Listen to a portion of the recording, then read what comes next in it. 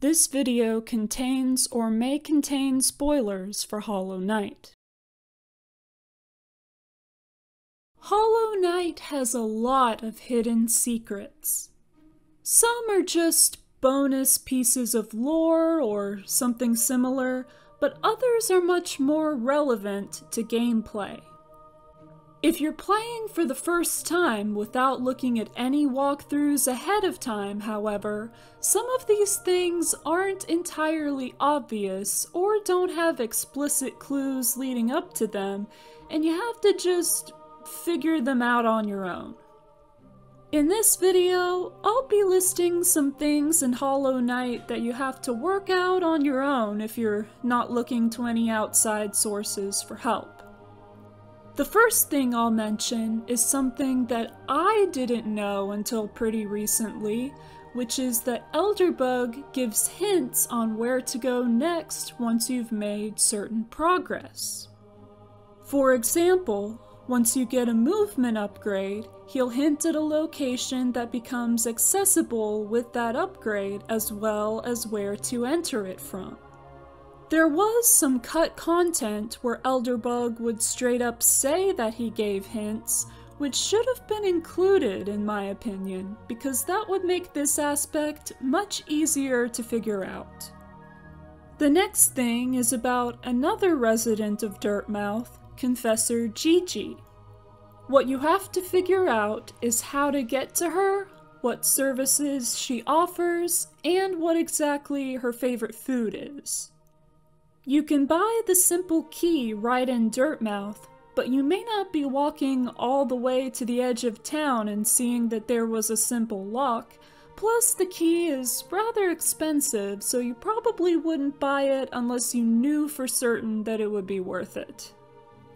Her explanation of her services is pretty vague if you don't know what she's talking about. She only directly offers it if you visit her while your shade is missing, and you probably wouldn't let your shade be missing if you didn't know that her services were an easy way to get it back. She gives you a hint about her favorite food, but you still may not make the connection to getting them from Blugsacks or see any reason to buy the one from Sly's shop. Once you get to the City of Tears, you could miss the way to the Nailsmith, as there's really only one sign that hints at where he is.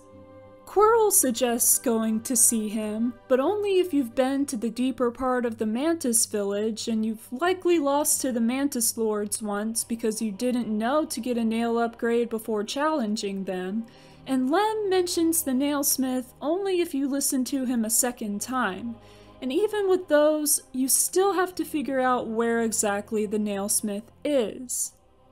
When you get near the path that leads to his hut, you may be distracted by the area introduction to the City of Tears and want to go the other direction to explore rather than immediately check to make sure you didn't miss anything over on the left.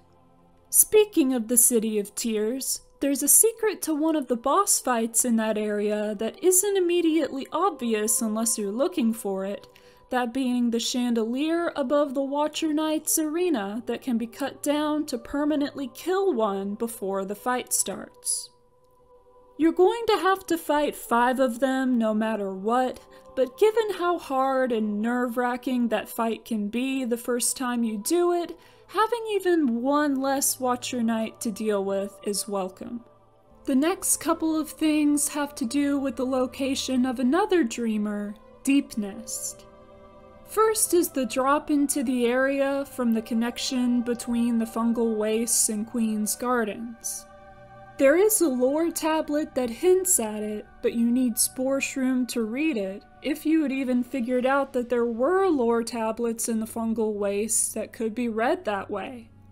Once you get to the Dreamer's specific location, the Beast's Den, you may not realize that there's actually a functioning bench that's not the fake one that the distant villagers trap you on. When you're in the Beast's Den after you've been web-trapped and you have Hera on your map, you're probably looking for her instead of a bench, no matter how low your health gets.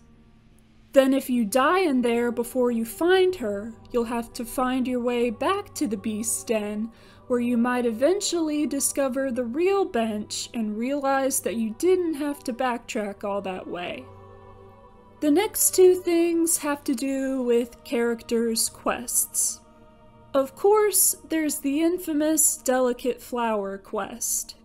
If you don't look at a tutorial for an easy way to do it, you'll have to figure out where the Trader's Child's grave even is and the easiest or quickest way to get there from the Grey Mourner's house with the least risk of damaging the flower. You also may not realize that you could go along the path ahead of time and kill all the enemies before you pick up the flower and then not rest on a bench to respawn them, so there's much less risk of damage. There may be shortcuts you could use that you hadn't discovered, such as the entrance to the Crossroads from the Blue Lake or to Fog Canyon from the Crossroads. Then there's the Nailsmith's quest for the pure nail and how it concludes. You may kill the Nailsmith because he tells you to, and not entertain the possibility of sparing him because that might have a better outcome. You do get an achievement for killing him, but there's another you can get for sparing him and then figuring out where he goes afterward. You may not think to revisit the nail masters after you've learned their nail arts, or maybe you never even found Shio because he's hard to get to. There really aren't any clues that Shio's hut is where the nailsmith finds his way to. Of course, we all know the deal with Millabelle, but you may not have known the first time you played. Grimchild attacks her, but maybe you didn't have it equipped or upgraded when you first encountered her, or the charm wasn't in the game yet. She says the maximum geo she'll take is 4,500, but you don't know that she'll take it all if you give her any more than 2,550, or that she'll take it at all. Then you need to figure out that she's in the pleasure house after finding the simple key to get in there, and that you can actually hit her with your nail to get back what she stole. Unless you were paying close attention to exactly how much you got back, you may not have realized that it's always more than what you gave her. There are many charms in the game that you really have to work for, but one of the most difficult and hardest to find is the Lifeblood Core. You have to be in the abyss with some Lifeblood masks and land on the specific platform to see the stones lighting up for you to even get a hint that there's something you can get in there, and you may forget that you can equip Joni's Blessing and Lifeblood Heart to get you most of the way towards opening the door. Can you see how I named my lore-focused YouTube channel after this particularly well-hidden secret? There are some other things in the Abyss that you have to figure out how to get. When you're in the room where Abyss Shriek is acquired, you have to deduce that using Howling Wraiths there is the way to make it happen. Once you get to the corpse of the Shade Beast with the Bowl of Void, you have to figure out that you need to jump into the bowl in order to absorb the Shade Cloak. Once you figure out how to unlock the Birthplace, you have to find the Knight's Egg all the way at the bottom right corner, then figure out how to interact with it, or that you can interact with it at all. And this is all if you've figured out that the Awoken Dream Nail will let you access the White Palace where the second half of the King's Soul is, and you've not only made it to the throne room, but whacked the Pale King a few times to get it. Then there are a couple of things you can do once you have the Void Heart. When Hornet intervenes in the fight against the Hollow Knight, you have only a moment to notice the Dream Essence coming from the Hollow Knight's shell, indicating that you're meant to use the Dream Nail then and there. Alternatively, if you do figure that out in time, you may not have thought of the fact that you could choose not to Dream Nail the Hollow Knight and would get a different ending and achievement for it. Aside from that, Some casual players may not even think about the possibility of there being more than one ending.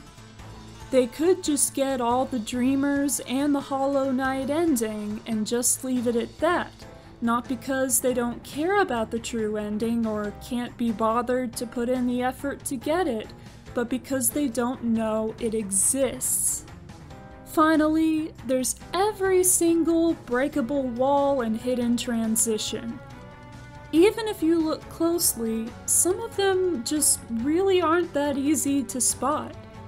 I will acknowledge that Team Cherry made the game this way intentionally, but as I said at the beginning, some things are easier to find on your own than others. Either way, we all found everything eventually. I have a lot of respect for the people who played Hollow Knight when it first released, as well as the various content packs, and were the first to figure these things out without any guides existing yet. Whether you were one of these players or not, were there any of the things I listed that you had to figure out on your own when first playing Hollow Knight? Any others that I didn't mention in this video? Let me know in the comments.